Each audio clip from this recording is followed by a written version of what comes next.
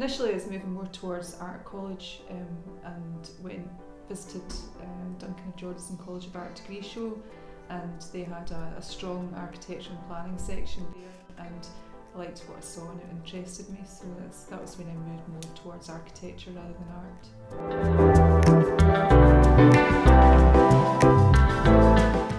Two different routes, I suppose. In the 90s I studied for a year in Australia at the University of Queensland and got involved in a project where we did surveying and documentation of traditional timber churches which were built by immigrants from Ireland and England during the 19th century. So they're little timber churches that are built in a typically English Gothic style but quite compact and scaled down. So that was my first real experience of working with historic buildings and documenting them and researching them. And then when I came back to Scotland, I worked for Angus Council, who have got a big traditional housing stock, so got quite involved in working with traditional buildings with them.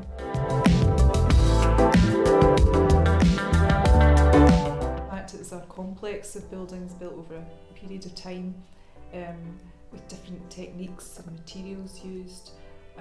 I also set within the wider landscape of the country park, but a big interest was the fact that it's open to the public and that there's a strong community involvement and a strong community feel to the project as well.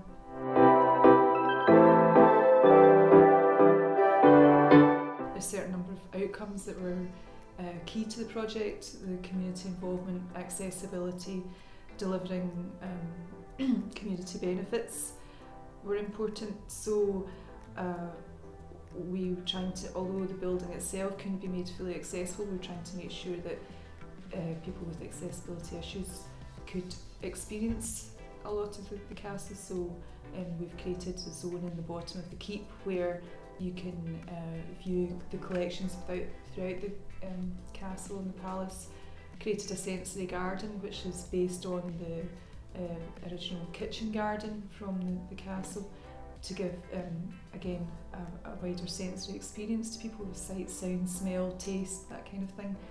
And we also wanted the courtyard to be more of a hub for the castle, so it's an orientation point where people can gather in the centre of the complex and decide where they want to go. There'll be activities in the courtyard to try and just bring a bit of life to the space itself.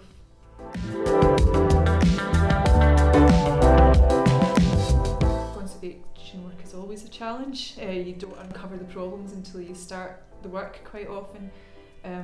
Part of the project has been to renew all the services within the building, which can be a challenge because you're trying to use existing routes which aren't always accessible. A lot of the services were built into the masonry walls, and you're trying to do it in a very unobtrusive way, so you don't want to be ripping out Grade A listed finishes.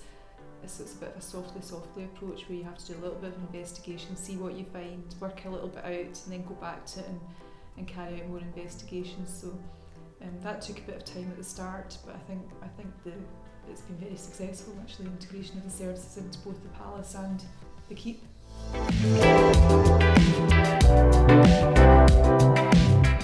Develop your awareness of your surroundings and what you like and what you don't like about buildings that you visit, what works and what doesn't work.